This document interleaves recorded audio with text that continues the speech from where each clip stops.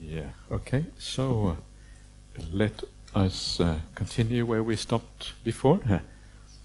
And just to say a little bit more about where we left off before, and that is to remember that when you read the suttas, to take the context into account. So when you see a verse like this about, not thinking that they robbed me, they beat me, these kind of things, the context here is really the Sangha being split and how the monastics should deal with each other. That's the context. And that context is important, and it doesn't necessarily mean that this is the only way or the full way or even the right way in other contexts. So we have to kind of adjust our perception a little bit depending on what the surrounding ideas are. So that's an important point generally when you read the suttas, to remember that. The suttas don't always directly answer the question that you may have, or that may be on top of your mind. It answers a question that is relevant in that sutta, depending on the context you're seeing it. So please keep that in mind as we go along, and then I think it will make more sense how these things actually, how they work. So we have the next verse here, very famous verse, also found in the Dhammapada, and this is the idea of how to overcome hatred or ill will. Vera is the Pali word here, which means like hatred. For never is hatred settled by hate. It is only settled by love. This is an eternal truth. And we know what it's like. If you hate someone who hates, usually the cycle just goes on, and they hate you back. And the idea here is to stop that cycle by standing back and not kind of buying into that whole idea. And of course sometimes it is difficult to do, and there are situations where it's hard, but it's something that anyone who is serious about Buddhist practice should endeavor to do, at least to some extent, and not just buying into that endless cycle back and forth of ill will and anger and hatred, what is so common in the world. Revenge begets revenge, begetting more revenge, and going around and round, never finding any solution to anything here, and realizing actually that's not the path. No one become happy. No one actually achieves any contentment or satisfaction that way. Someone has to break that cycle.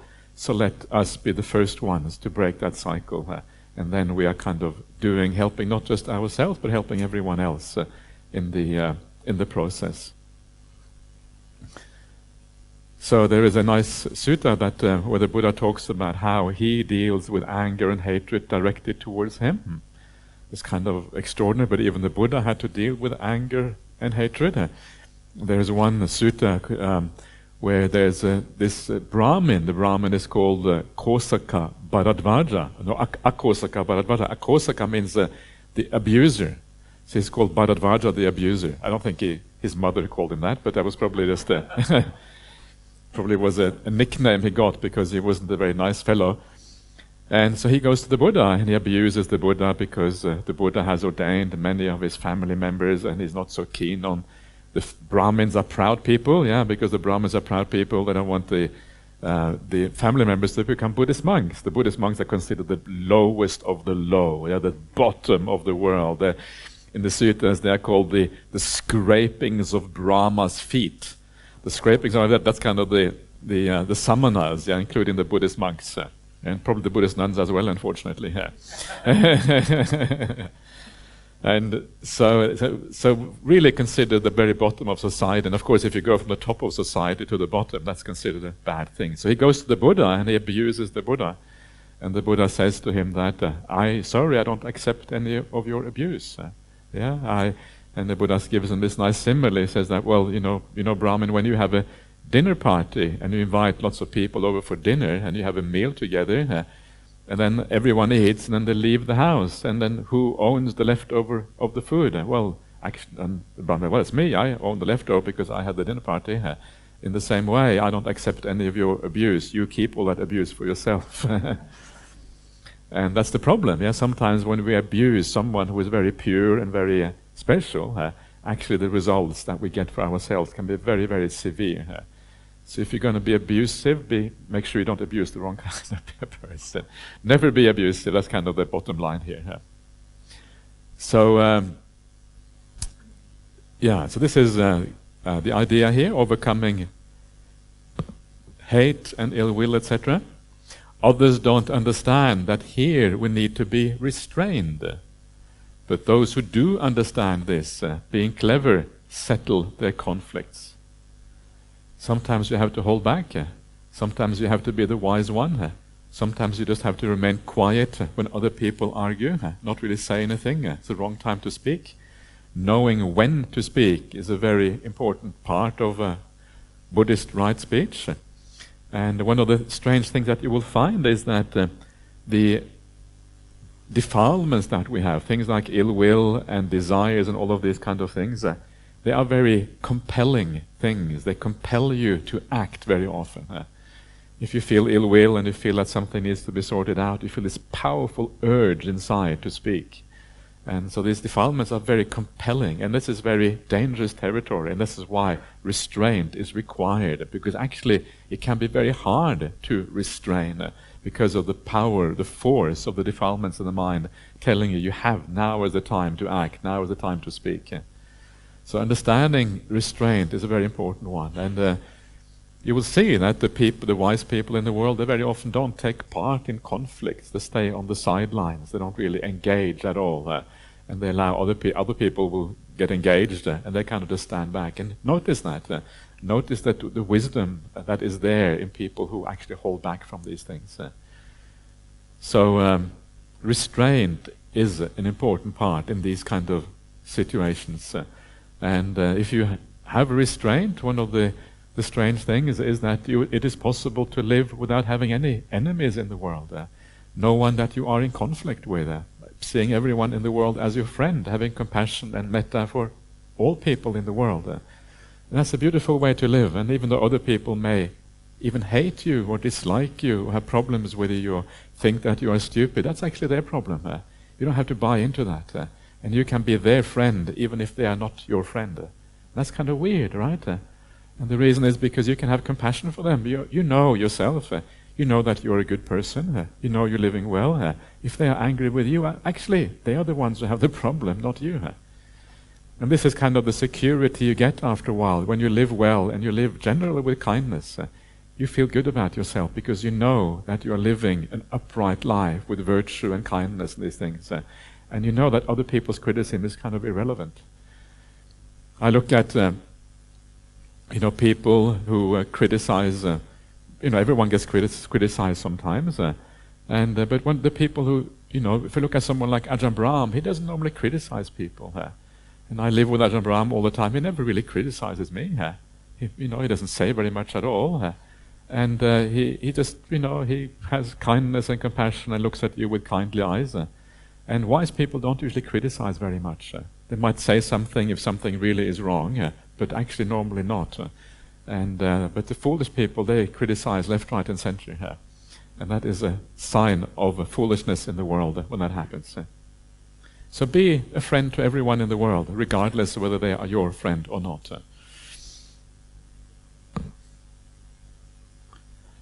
Breakers of bones and takers of life, thieves of cattle, horses, and wealth, those who plunder the nation, even they can come together. So why on earth can't you? Is the Buddha despairing a little bit at his monks? Why, shouldn't you be able to live in harmony when even these dodgy characters can live in harmony? Surely. So he is kind of making a point there. If you bit of dry humor, I'm not, maybe. If you find an alert or a wise companion, Nipaka is the word there, it's like discerning or wise or alert or something like that. A wise and virtuous friend, then overcoming all adversities, wander with them joyful and mindful. So if you find a virtuous companion, then you have a Kalyanamitta, because this is what Kalyanamitas are. They are the virtuous and wise companions. And if you do find such a companion, especially someone who may be even wiser than you, someone like the Buddha or something like that, then of course you go with the Buddha. And one way of going with the Buddha is to just read the suttas and understand the message of the Buddha. You take in the Buddha as your Kalyanamitta. But in the world, we should be careful with hanging out with too many papa mittas, the bad friends, because the papa mittas, whether you want to or not, they will influence you, they will affect you over time. So it is important, of course, to be kind to everyone, and sometimes we can have a positive effect on bad people, and it's good if you can have that. But don't spend too much time with the people who have a negative effect, who think in the wrong way, because they will have an impact on you, whether you want to or not. So then it's better to just be by yourself rather than hanging out with too many people with the wrong ideas. So keep that in mind. So be kind, but don't spend too much time with such people. Don't make your closest friends, because then you might have a problem if you do that. However, if you do find a good friend, then that positive reinforcement you get from being with the Buddha, being with a good person, is always going to be an aid to you to kind of improve your own practice. If you find no alert companion, no wise and virtuous friend, then like the king who leaves his conquered realm, wander alone like a tusker in the wilds. The king who abandons the conquered realm. I guess the conquered realm, I guess they're going to be angry and enemies, right? They're going to be bad friends, I suppose, those people you conquer. So you realize that was a mistake, I'm going to leave it. And then you wander alone like a tusker. A tusker here is like kind of an elephant with large tusks. It's usually a big male elephant is usually what is meant by this. And sometimes they are famous for wandering in the forest by themselves, hanging out in the forest, not kind of wandering with anyone else. So be like the tusker wandering alone in the forest, in the wilds. It's better to wander alone. There is no companionship or fellowship with fools. Wander alone and do no wrong, at ease like a tusker in the wilds. So are you ready to be a tusker in the wilds? Sounds nice. So you can see here that the Buddha, you get the feeling he's about to leave, right? Talking about wandering, talking about the companion with fools. He's probably looking at his monks and thinking that they are behaving foolishly, and that this is a problem. And now he's ready to head off into the forest like a tusker by himself. So these are these marvelous verses, and of course this is the kind of practice you sometimes find also in the suttas. The practice of monks or someone just wandering alone, living by themselves.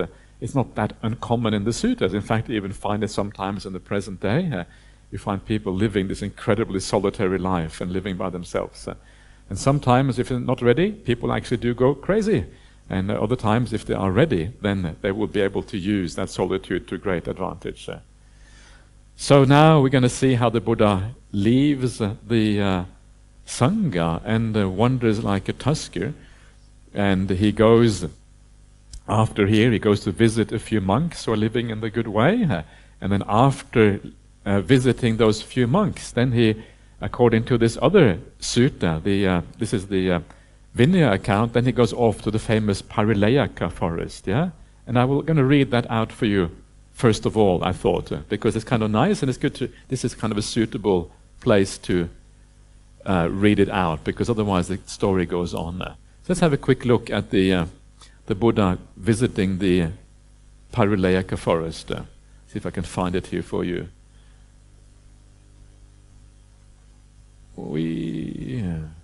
So here we are. Okay.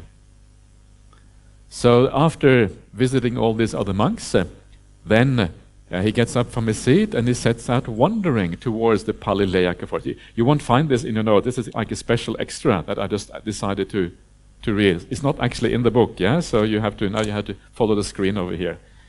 It's not in your book, Shui Huang. It's only here. Yeah.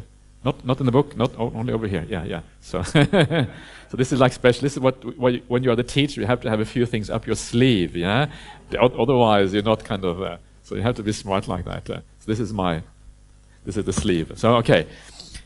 So when he eventually arrived, he stayed in a protected forest grove at the foot of an auspicious sal tree. Yeah, so auspicious sal tree, in those days trees were sometimes considered auspicious. There were shrines, for example, that were trees, and people would go to them and they might pray or they might leave offerings for the departed and that sort of thing. So trees had a very special significance, especially the big, large trees in the kind of protected forest like this one's here. So that's where the Buddha goes, into this forest to be by himself. He's fed up with the monks, now he's going to hang out by himself. Then, while he was reflecting in private, the Buddha thought, previously, when I was surrounded by those quarreling monks at Kosambi, I wasn't at ease. This is my translation, by the way, just to make it clear. This is not, if you find fault, it's not Bhante Sujato's fault, this is my fault. So, again, you can see here the idea of even the Buddha not being at ease, right? And you might think that the Buddha would always be at ease because he's the Buddha, but even the Buddha doesn't really enjoy arguments and things. He finds that kind of troublesome. And of course, if you are the leader of the Sangha and you want to create a strong Buddhist community that is practicing well and realizing the fruits of the path, it is a bit disappointing that the monks can't really get their act together. So you can see why even for the Buddha it wouldn't really be at ease. So again, it brings out the humanity of the Buddha. And so it's always good to have compassion regardless of what is going on. Everyone in the world needs a sense of understanding and compassion, and to listen properly at those wise people in the world, especially the Buddha himself in this case. So the Buddha is now happy, but now that I'm alone, away from those monks, I'm happy and at ease. At that time, there was a large bull elephant who lived surrounded by a herd, by males and females, by juveniles and babies. He ate grass with the tips broken off and drank muddy water. Other elephants ate the branches that he had pulled down. And when he was immersed in a pool, the female elephants came rubbing their bodies against his. He considered this and thought, why don't I leave the herd and stay by myself? He then left the herd and went to the Palileyyaka, to where the Buddha was. There's a mistake there. To where the Buddha was at the foot of the auspicious sal tree. And he attended on the Buddha, using his trunk to set out water for drinking and water for washing, and to clear the vegetation. It's kind of nice, isn't it? The Buddha becoming, not the elephant becoming the upatak, the attendant of the Buddha. And in Buddhism we have this word called upatak. Upatak means like an attendant, basically. And people looking after someone else. And people were sometimes fighting to be the upatak of the Buddha. And here is the elephant doing the job. He thought, previously, when I was surrounded by the other elephants, I wasn't at ease. But now that I'm alone, away from those elephants, I'm happy and at ease.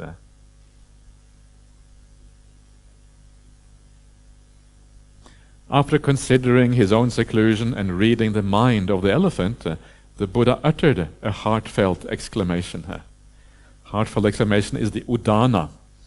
So we have here the word udana. There's a whole book called the Udana, and the word udana means something like a heartfelt exclamation, a heartfelt utterance, or inspired utterance, or something like that. The mind of this mighty elephant, with tusks like chariot poles, agrees with the mind of the sage. The sage is the Buddha, since they each delight in the forest solitude.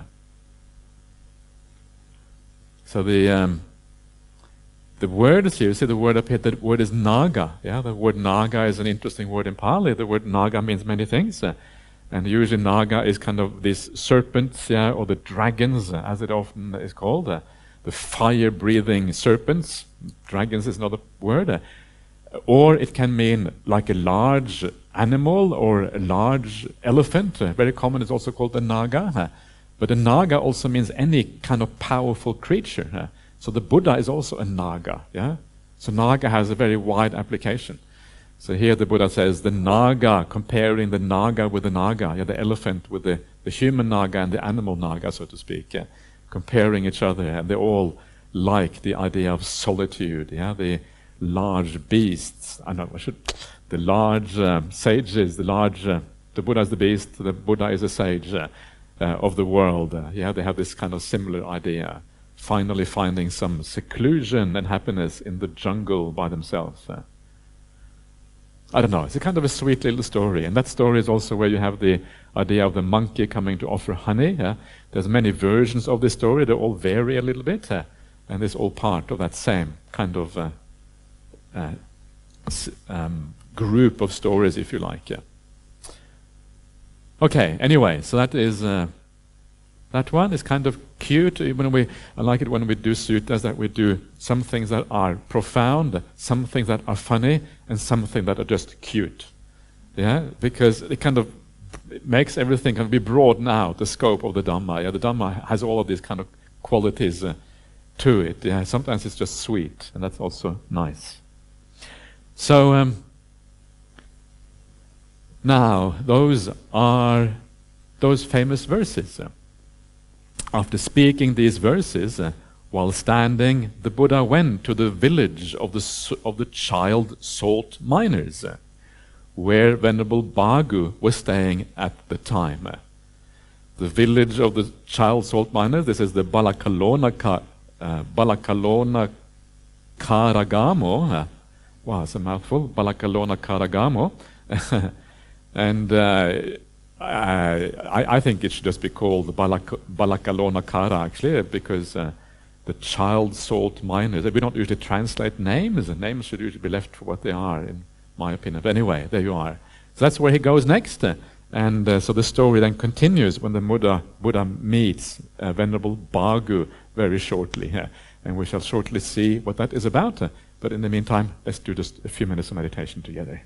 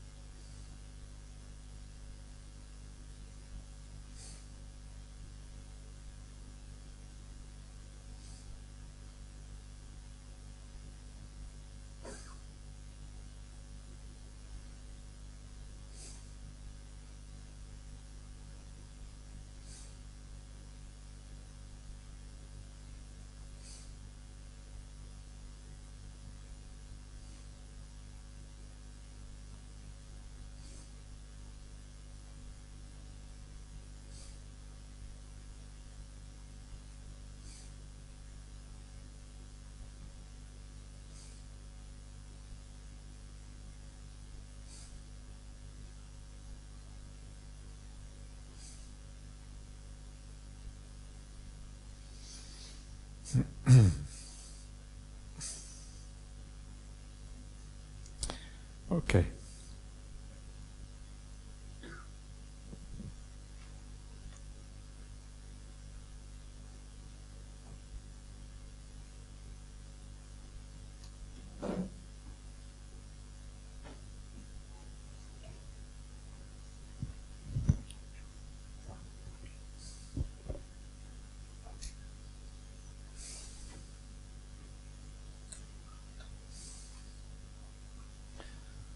So there's a mistake. This is the mistake we had before.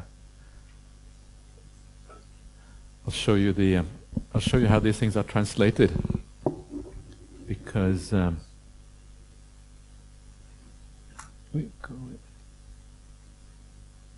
this is the translation software that we use to translate the suttas. It's called Bilara. Bilara is the Pali word for cat, and cat is computer-assisted translation. That's why it's called Bilara. So this is the software right here. You can see there's lots of, these are the various languages that the translation project is going into, all kinds of languages. This is CA, what is CA? Catalan maybe? CS, Czech, DE, German, EN, English. So here, English. And you have the various people doing translations. So that's me right there. And then you have the Vinaya translation, and you have the various Vinaya things. And then you have, this is the Khandaka number, this is the 10th chapter of the Khandaka, so you have to load that one. And loading it, so this is the translation right there. So you have the Pali on one side, you have the English here on the other side. So the Pali is over here, that side, and then you have the English on this side over here. And then you kind of search for the mistake. And there it is, the mistake. He then left the herd and went to Palileyyaka to where the Buddha was. So take that word out, and you just change it in here, and then eventually, and then now it's been changed. Next time we look at Sutta Central, look at the discourse over here, it will be changed over here as well eventually. It's pretty cool, isn't it? This is the translation software for you, give you some idea what's going on here. Anyway, I'm just an excuse for me to make that change straight away. Anyway, so would anyone like to say anything about what we have been doing? Any comments about anything?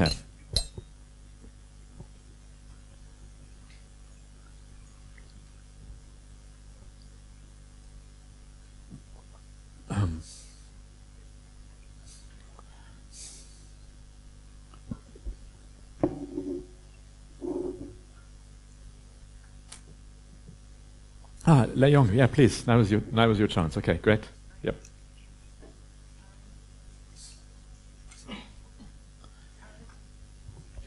Ajahn, please kindly allow me to humbly have the opportunity to talk about the subject of sectarianism. Sectarianism. Yeah, which involve a lot of disagreement in various aspects. Yeah. Could we have a bit of a feedback and discussion on this? On the sectarianism, yeah. Yeah, because that touch on the topic of Guanyin that has been mentioned in the past few days. Yeah. And I felt that it's good to have open up the space for some feedback and discussion. Okay. Well, mainly I felt that it was it involved my personal painful, strenuous investigation of the Theravada teaching as compared to the worshipping of Kuan Yin. Yeah. Because our parents come from very impoverished China, to come here to be hard labor, and they are mostly uneducated. Yeah. Like quite a lot of monks too, and they serve the function of comfort for the public by chanting and rituals. Yeah. You know, so it's so historically, so our parents inherited that tradition of teaching. In fact, hardly any teaching in a way, rather than just worshipping and hoping and comfort. You know? So after I come in touch with the Dharma and find the gems in it, I felt quite saddened that, oh dear, our parents, you know, have missed out so much gems, you know, And I felt so sorry and saddened. But ironically, also after getting in touch with the gem of the teaching of the Buddha, I was quite surprised that I discovered the fine quality of my parents, as my role model. Yeah. And they don't have Theravada teaching, but they have generosity, kindness.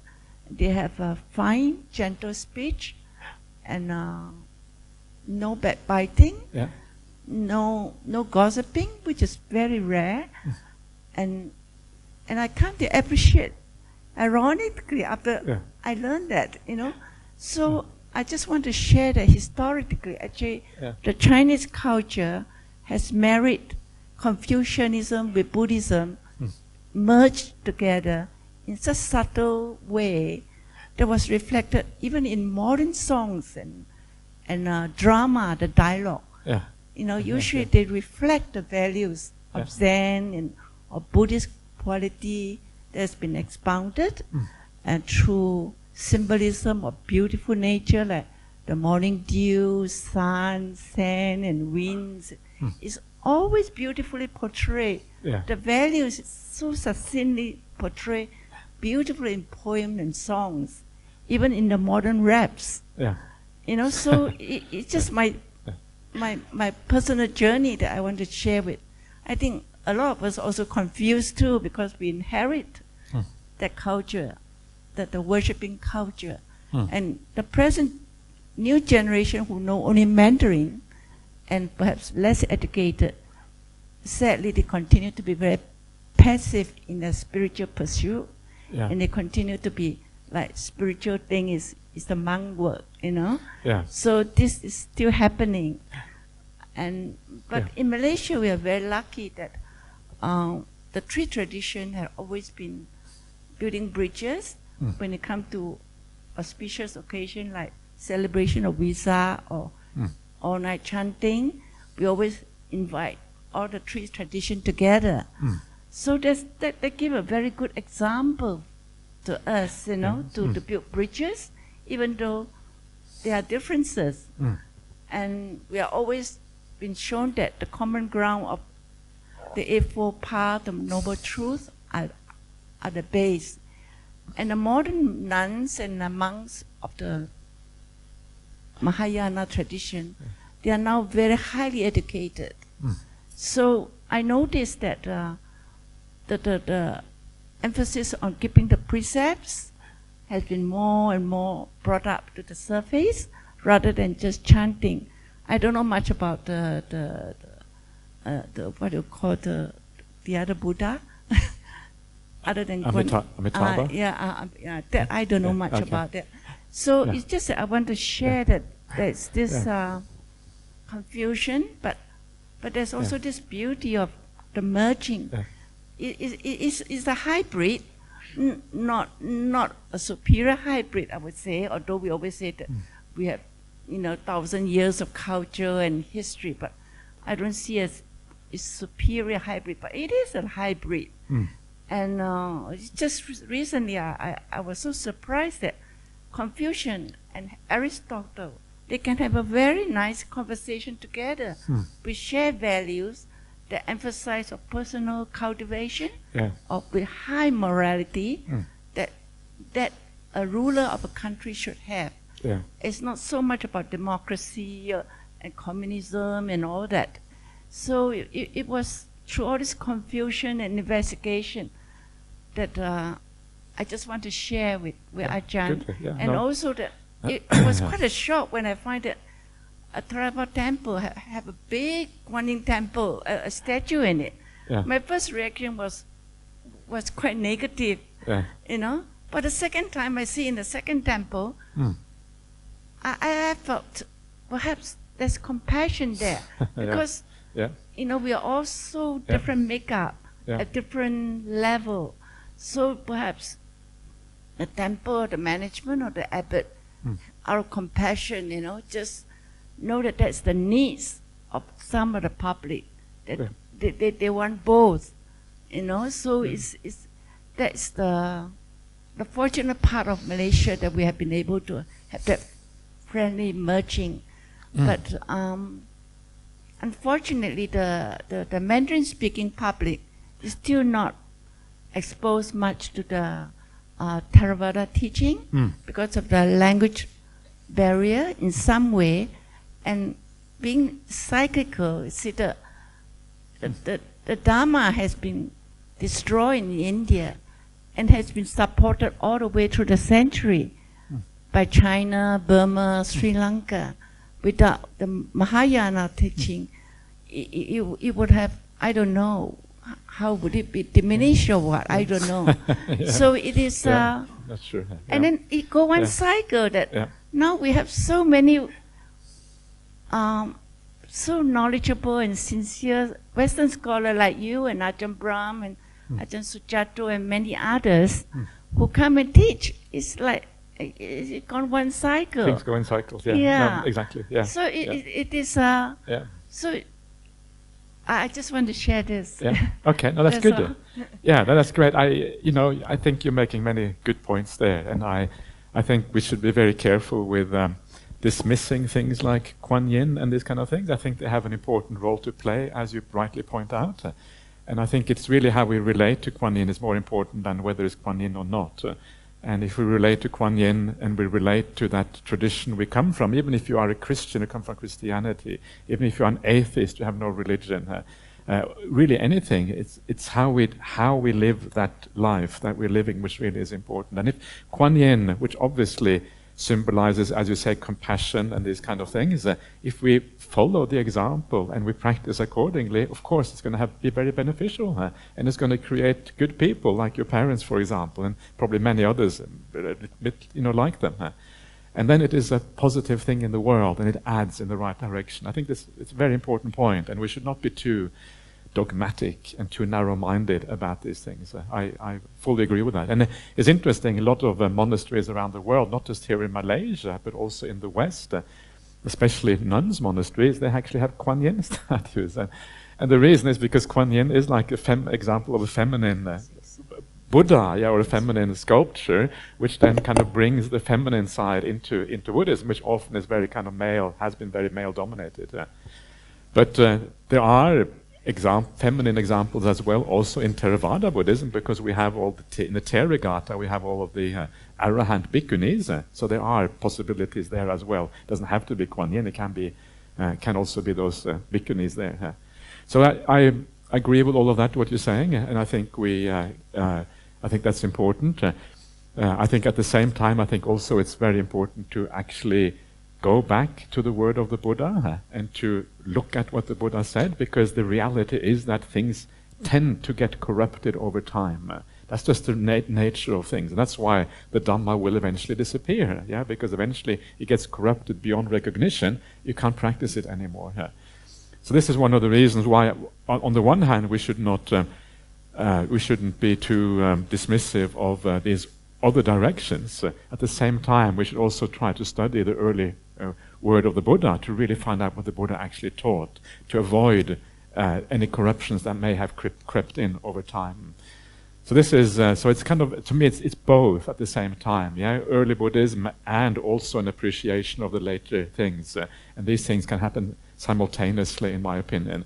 And we should not be too narrow-minded and too dogmatic and too fundamentalist about what is what is true or what isn't. And at the end of the day, until we become stream enterers and arahants, actually we don't know ourselves for sure, right? We are just kind of guessing what the truth is. Hopefully we got it right, but we can never be entirely 100% sure ourselves. So thank you, Leong, for that nice input.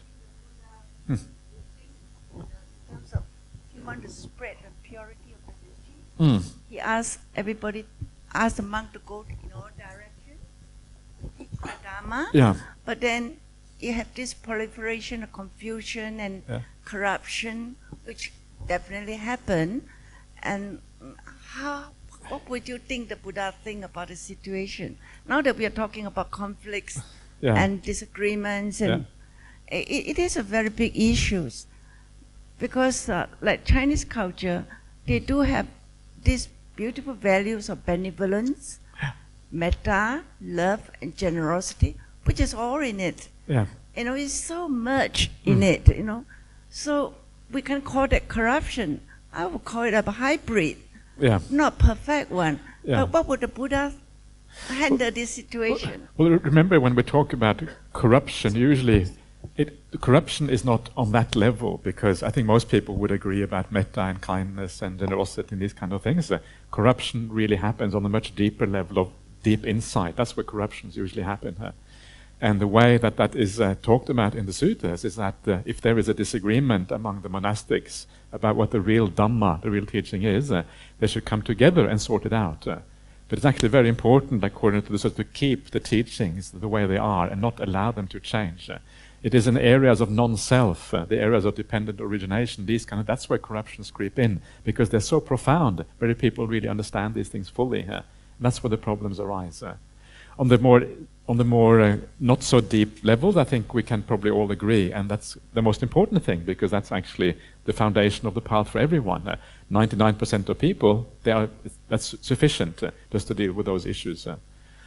And it's interesting how, when you read people like the Dalai Lama, for example, and the kind of teachings that he gives, it looks like it's exactly Theravada to me. It doesn't look much different. So this is so there is a very broad agreement there. Okay, so let us carry on a little bit. So now we have the Buddha is going off to visit Venerable Bhagu, who is staying in this Balakalonaka Gama. And this is what happens when he goes there. The Bhagu saw the Buddha coming off in the distance. So he spread out a seat and placed water for washing the feet. The Buddha sat down on the seat spread out and washed his feet. This is the standard kind of a passage in the suttas. You find this everywhere. You make the seat ready and you put out water for washing the feet. Sometimes you also put out a foot scraper. Foot scrapers were used a lot in those days, and a stool to sit down on. This was kind of the usual equipment for inviting someone when they came. And interesting here is that the Buddha washes his own feet, which is kind of interesting, because these days, if you're a monk, people, it's kind of almost embarrassing, because people sometimes wash your feet as a monk. When the Buddha washed his own feet, it's kind of, I'm not sure about this. So that's kind of fascinating here. So sometimes the Buddha was very down to earth sometimes. Bhagu bowed to the Buddha and sat down to one side. The Buddha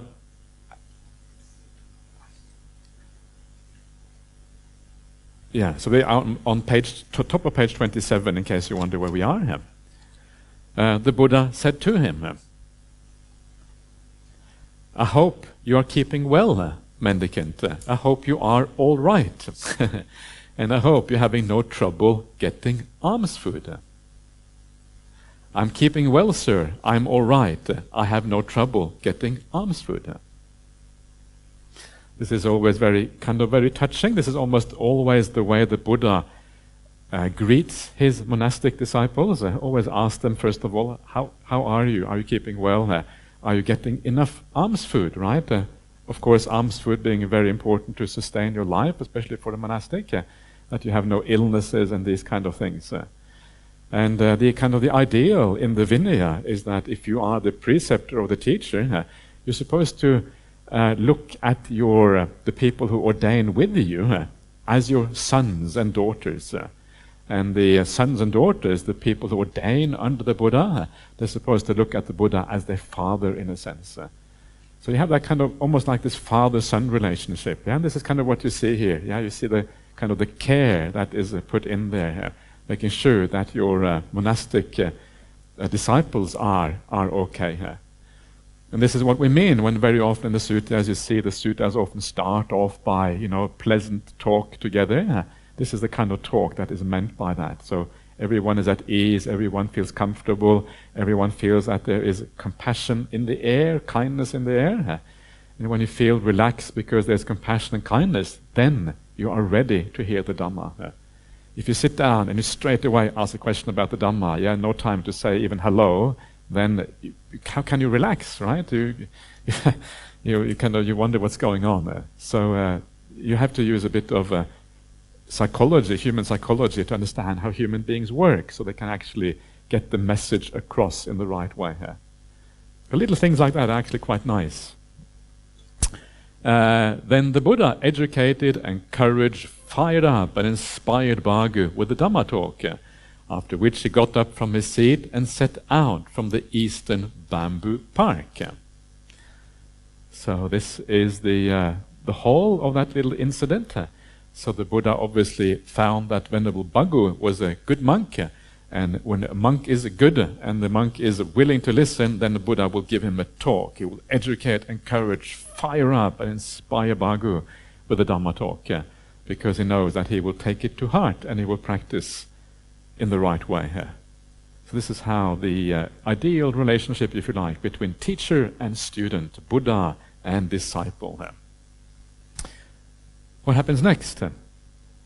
Now at that time, the Venerables Anuruddha, Nandiya and Kimbila were staying in the eastern bamboo park.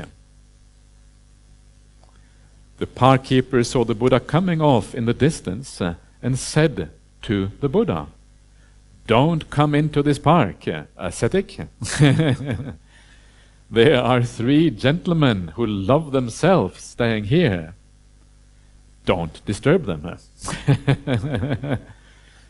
So this is a slightly interesting passage. First of all, I have to say 3 gentlemen who love themselves. I'm not sure if that is how I would translate this. It is a slightly curious translation. But it means something like there are 3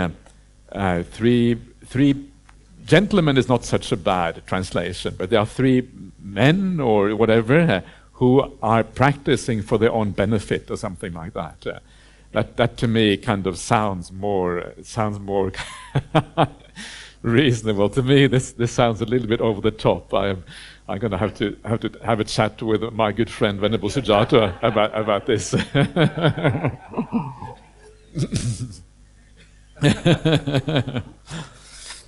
But what is kind of interesting here is that the park keeper, the keeper of the park, he is the one who kind of guards the park. He's really guarding his monks. He must really like his monks, and is really looking after them. Maybe those monks, they're probably really nice monks. These are monks who are practicing very well. We know that from the way they are portrayed in the suttas. And when someone is practicing really well, they become dear to you after a while. When you know someone very well, you know that they are really kind, they have a very good character. After a while, they become like your monks, and you're proud of your monks, and they are dear to you, and you get this beautiful relationship between the park keeper or any other layperson really, and the monastic community in this way, where you kind of have this beautiful, harmonious, and mutually supportive relationship between each other. And this seems to be what's happening here. So he keeps everyone out, to look after his little monks. Or maybe little is the wrong word, little monks, his monks anyway. So then the Buddha comes, and of course he doesn't recognize the Buddha. If he had recognized the Buddha, obviously he might have said something else, or maybe he didn't even know who the Buddha was. He just knew that these are 3 monks. And that part of that, what that probably means, is that the Buddha was just an ordinary, he looked like anyone else. He didn't look like some kind of a strange being or anything like that. You may have heard of something called the 32 marks of a great man, the Dvatingsa Mahapurisa Lakkhana that you find in the suttas somewhere. And those marks are really weird. They're really strange. You have like a protrusion on your head, and you have like all of these kind of weird characteristics. And that seems to be a Brahmanical thing that somehow crept into the suttas, and actually has nothing to do with Buddhism as such at all. And I consider all of those marks really just to be a later addition. And if you look at where they are found in the suttas, they look a bit like they are a later addition that kind of was used to convince people that the Buddha was a great man, because that was the accepted standard in that society for a great person. So the Buddha looked like everyone else. He wasn't 3 times as tall as ordinary people.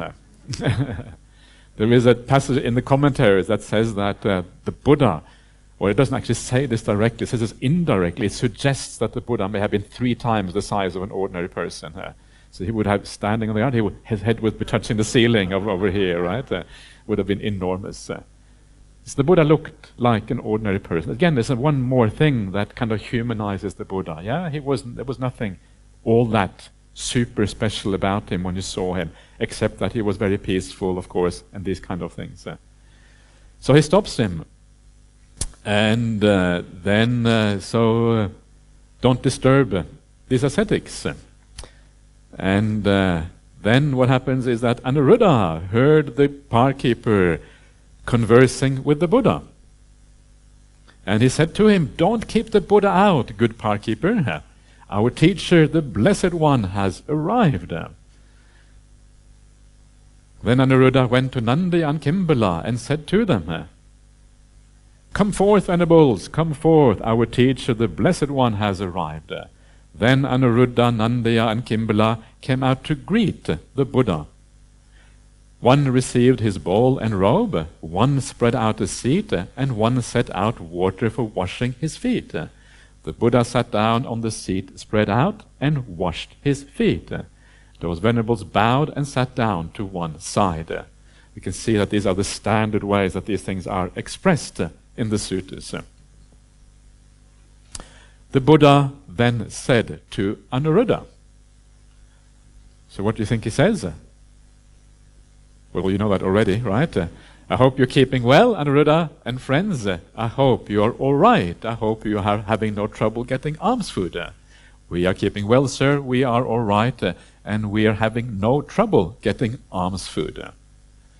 So this Anuruddha and friends is a bit strange, right? I hope you're keeping well, Anuruddha and friends. And the reason why he has that there is because the Pali word, the Pali Anuruddha, is a plural. So quite literal, he's saying, I hope you are keeping well, Anuruddhas.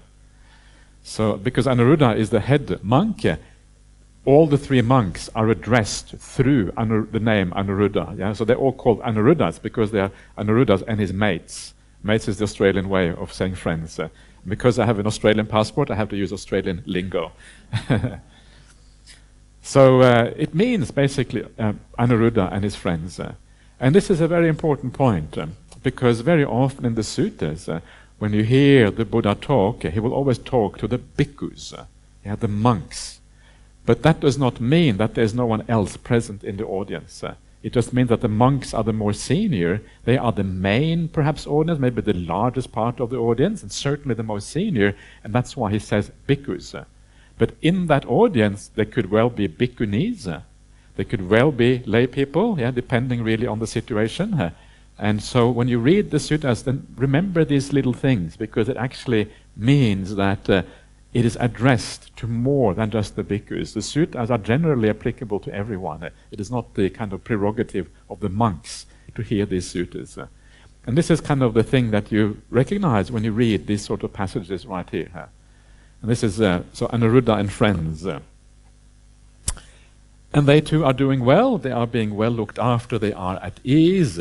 So everything is good, and then the conversation may proceed. So what do you think that monks and the Buddha talk about? Don't read the page, because if you read the page, then you're going to know already. This is now I'm going to test you first of all. So you can imagine what they will talk about. They will talk about practice, right? Everything is about practical things, how to practice, what to do.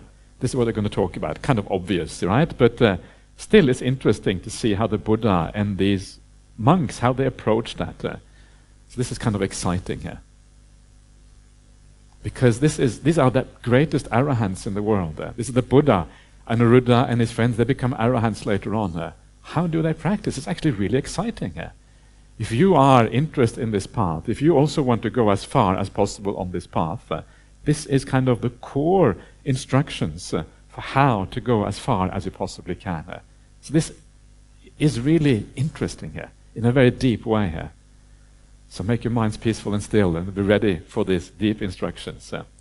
And you will be surprised when you see these instructions, right? Because you'll be surprised at how simple it is, and how extraordinarily ordinary it is. And that shows you that sometimes the very ordinary things in the Dhamma are very profound and very beautiful. And it allows you to read the Dhamma in a new way. We're opening your eyes in a new way. So let's see how the Buddha and these super duper monks, how they actually speak to each other, how they discuss the Dhamma. I hope you're living in harmony, appreciating each other without quarreling, blending like milk and water, and regarding each other with kindly eyes. Indeed, sir, we live in harmony, as you say.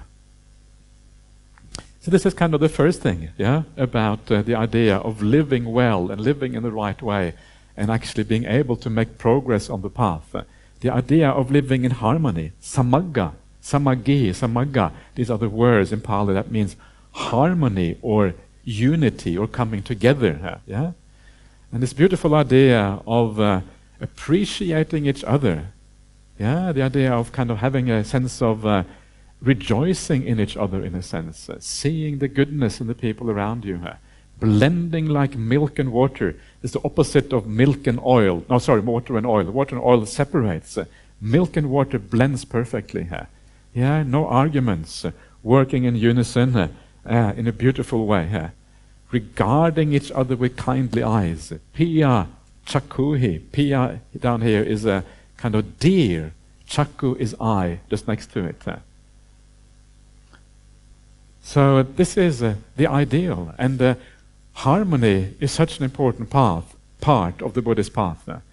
There are suttas in the Anguttara Nikaya that starts off with the idea of harmony, and from harmony arises the ability to practice the entire path. From harmony comes the possibility of samadhi. From harmony comes the possibility of mindfulness and all of these factors. Without harmony, these things are to some extent destroyed. If you are in argument with someone, if you are quarreling with somebody, if you're not at peace with someone, it's very hard to be peaceful afterwards. Almost impossible. So the idea of focus on harmony within the Buddhist community is very important. Blending like milk and water. This is so important. Seeing each other with kindly eyes. Remember that, to see each other with kindly eyes. Remember to see the good in each other. One of the remarkable things is that in the Buddhist community, like the BGF or any other Buddhist community around the world, there are so many good people. And sometimes we forget the goodness of the people around us because all we see maybe the little flaws. Human beings, we are masters at seeing the flaws in others. But there's a lot of goodness to be seen. And sometimes all we need to do is to focus on the good intentions in the people around us. There's a lot to be rejoiced in. And if you rejoice in those things, then when you come here and you sit down and we do the meditation in the morning, and you think how fortunate you are to have these Kalyana Mittas, you can actually feel gladness for having people around you with these kind of qualities. It's such a beautiful thing, And so develop that perception of the goodness in the people around you. Learn to see that because it is there. And as you see the goodness in the people around you, it becomes a strength in your own practice. Something you can take with you, and you can sit down and you can feel a sense of warmth, a sense of good in your heart when you reflect on those qualities. Such a simple thing, and yet something we forget so easily. And we end up instead maybe with disputing because we think, my view is so important. This is the right way, that's the wrong way. Please put that aside, because that is all the worldly stuff, and it gets in the way of the real practice. These are the monks who get it right. They are practicing harmony in this way. They are blending like milk and water. They are seeing each other with kindly eyes.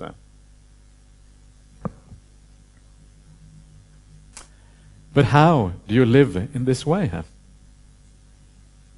In this case, sir, I think I am so fortunate, so very fortunate, to live together with spiritual companions such as these. I consistently treat these venerables with kindness by way of body, speech and mind, both in public and in private. Let's just start with that. This is another it's so simple, yet it's obviously very profound, because this is actually what enables these monks to become arahants, Very simple things like this. So the idea of saying, I feel fortunate to live together with spiritual companions such as this, is a very beautiful sentiment, isn't it?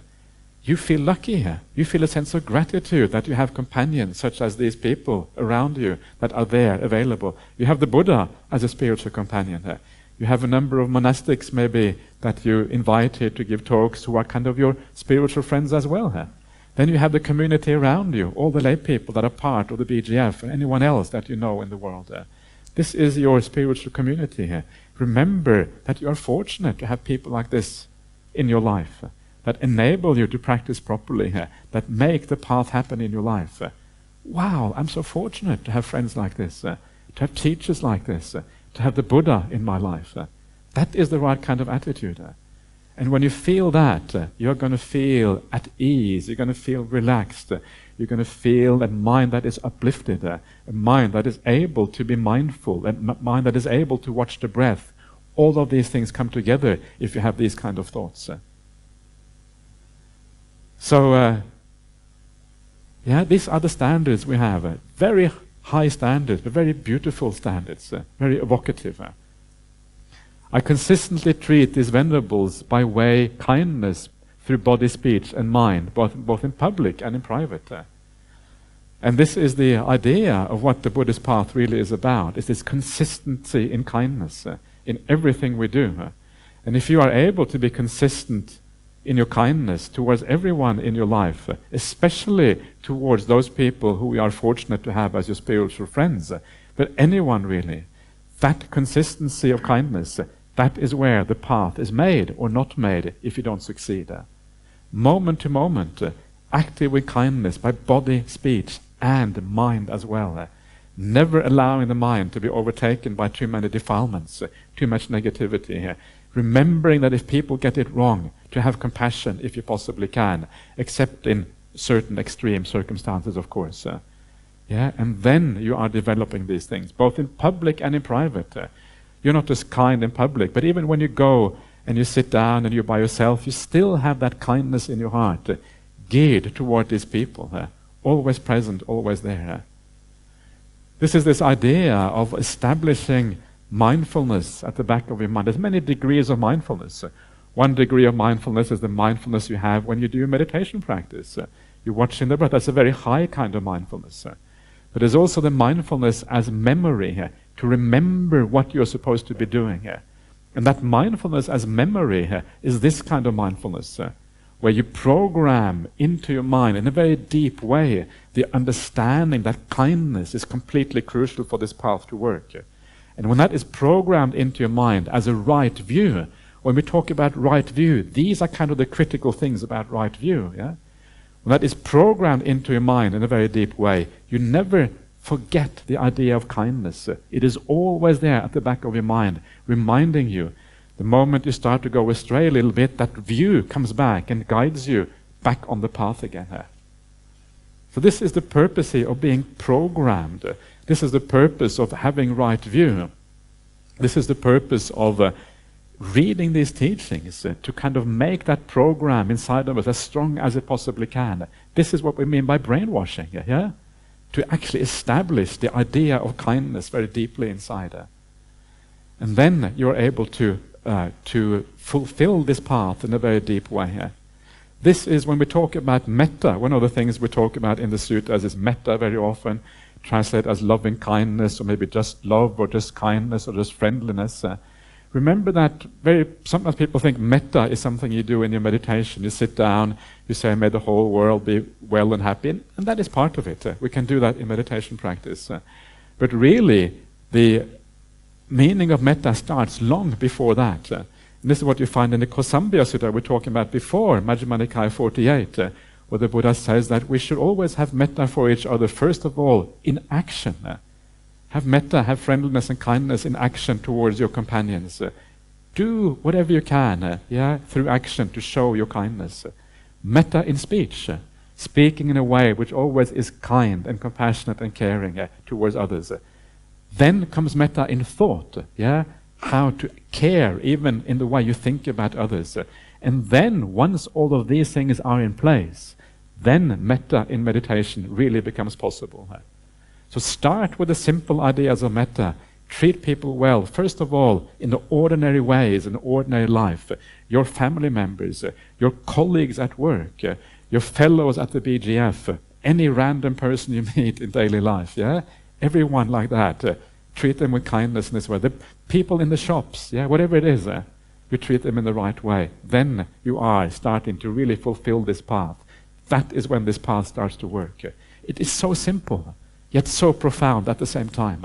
The Buddhist path is not difficult. We don't need to understand all these profound things. Sometimes we need to understand the profound things in order to do the simple things. That's the way it was a bit for me. I needed to have an understanding of the path overall. Then I started to be able to do the simple things. Yeah? It took me a long time to understand the simple things. After 20 years as a Buddhist monk, I started to click for me what I had to do. It took a long, long time. And this is kind of the gradual brainwashing that starts to happen as you keep on doing this again and again over time, reading these teachings, trying to understand what they are about. Okay, let's do a bit of meditation again.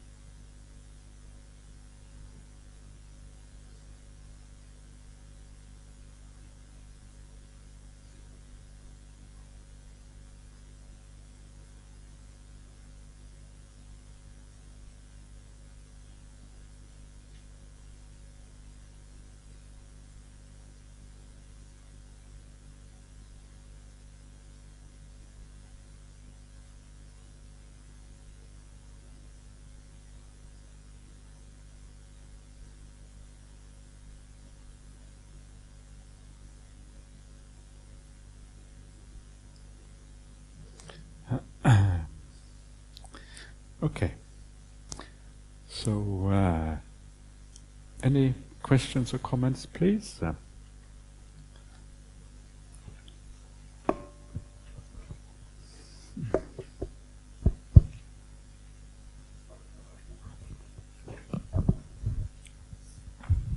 Good afternoon, Ajahn. Please, yeah. When the Bodhisattva descends from Tusita heavens and enters the mother's womb, Yeah. the earth shudders and shakes and violently quakes.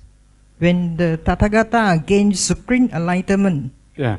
the earth shudders and shakes and violence quakes. Yeah. Is it true? Majjhima Nikaya 1, 2, 3.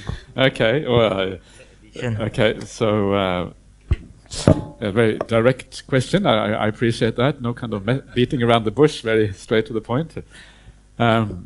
Did this really happen? And I know where that comes from. It comes from a sutta called the Acharya Buddha Sutta, Majjhima Nikaya 123, the wonderful and marvelous. And it is probably one of the least reliable suttas in the Majjhima Nikaya. And the way you can know that is because that sutta also exists. There's a version translated into Chinese as well of that particular sutta, and the differences are very, very large between those suttas.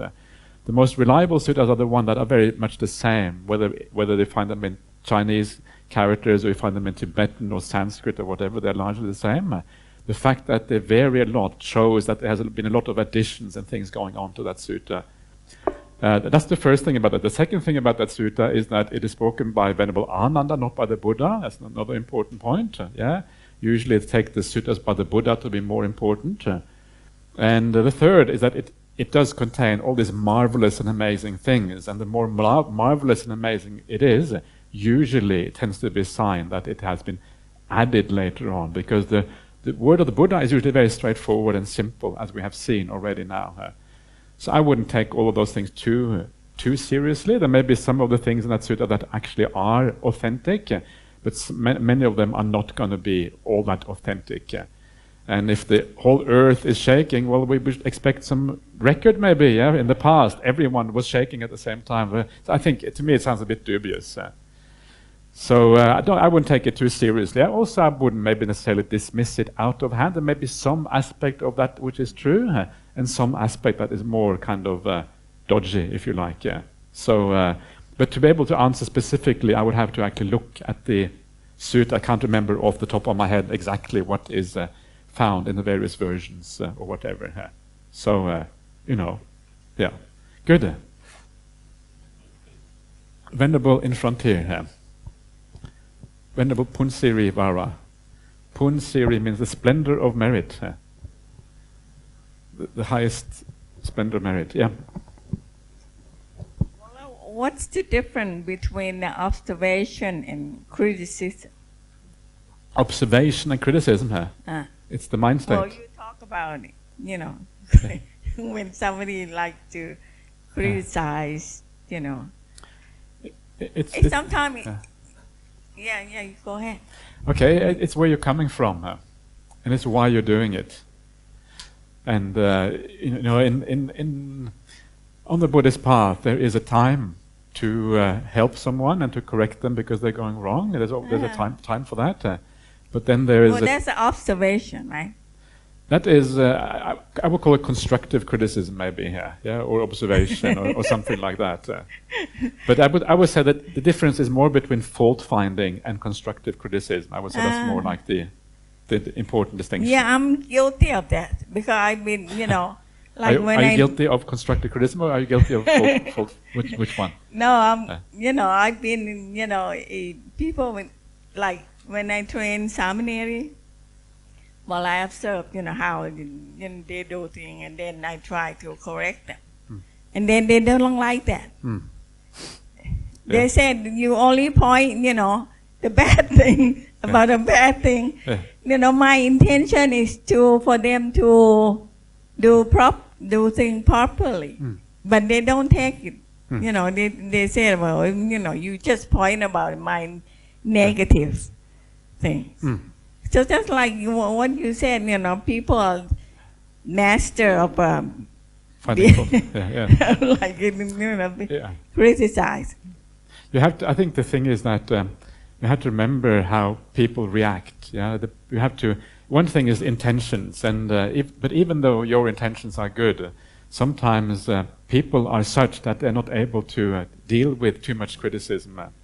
And so it's very important that we praise more than we criticize, because people need to feel valued. And I think that is often the problem, is that you need to kind of try to understand the psychology of people, and then to see what works. So criticism should be, I think, even if it is very constructive criticism and it's kind of meant to help, it shouldn't be too much of it, because it is actually hard for people to take usually. So I think that's kind of that's the thing. Yeah. Well, didn't the Buddha say that Kalyanamitta will point out your weakness?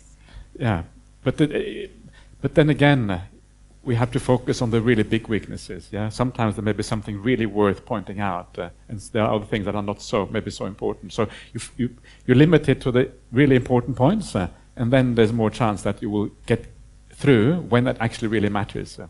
Maybe something like that. But usually, my intention, I always have good intention. Of course you do. Of course you do. Them, that's why I said I know that they wouldn't like it, but I want them to know that kind of thing. But that's what I had been criticized. Sure. Of course you have good intentions. I have no doubt about that at all. It's just that people don't always necessarily take that in the right way, So, okay. Difficult to be a teacher, difficult to be a disciple. Everything is difficult in this world. That's kind of the hard part. So it's true, isn't it? Being a human being. Yeah. We have time for one more question or comment if anyone wishes.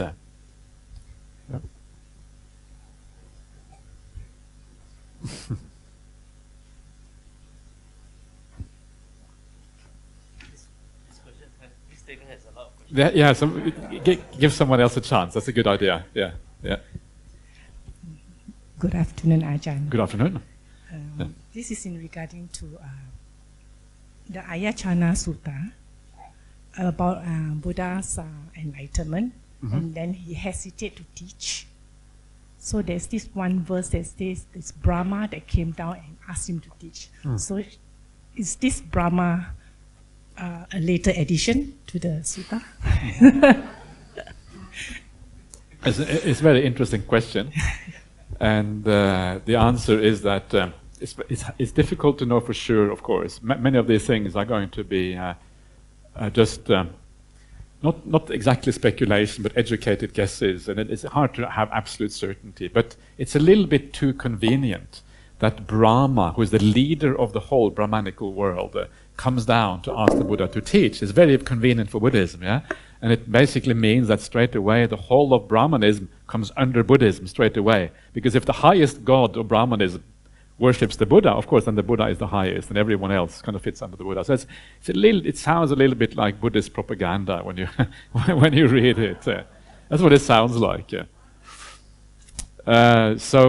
Did it actually happen? I have been discussing this with Ajahn Brahm many times, because these are kind of things we like to discuss. And there's a parallel to that sutta, the Arya Pariyesana, the Noble Search Sutta, Majjhima 20. There's a parallel in Chinese translation, which is much briefer. And usually the briefer suttas that are missing some of the parts are often more authentic, because things tend to get added over time. It's rare to take things out, because taking things out is like destroying the word of the Buddha, but adding a bit more of the word of the Buddha is kind of okay, right? And so that version in Chinese translation does not have this whole thing about the Buddha being reluctant to teach. First of all, there's nothing about the Buddha being reluctant. And then it does not have the idea of Brahma Sahampati coming down and asking the Buddha to teach. That is also missing. So in that sutta, the Buddha just gets enlightened, and then he surveys the world to see if anyone is ready to hear the teaching, and then he starts teaching. And so from that point of view, it may look like that part actually is an addition, later on. But then I discussed this with Ajahn Brahm, and Ajahn Brahm said, well, when you become a Buddha, you are so peaceful that you need something to get you started to teach. Otherwise, you're just going to chill, right? We'll sit back under the tree and just meditate all the time because you're so happy. You know, why bother teaching? And maybe that's why you have Pacceka Buddhas. Yeah, Pacceka Buddhas are the ones that just teach without just practice without teaching. Yeah. And so he argues that maybe it wasn't Brahma Sahampati, maybe some other person who came and asked the Buddha to teach. Yeah? And maybe that is true as well. I don't know. So I would say my preference is to take that section out. I kind of like the idea that the Buddha just goes on and teaches. To me, that seems more authentic. Yeah. But because Ajahn Brahm is my teacher and I have a lot of respect for Ajahn Brahm, I take his opinion also very seriously. So that's kind of my bottom line here. In other words, I have no idea.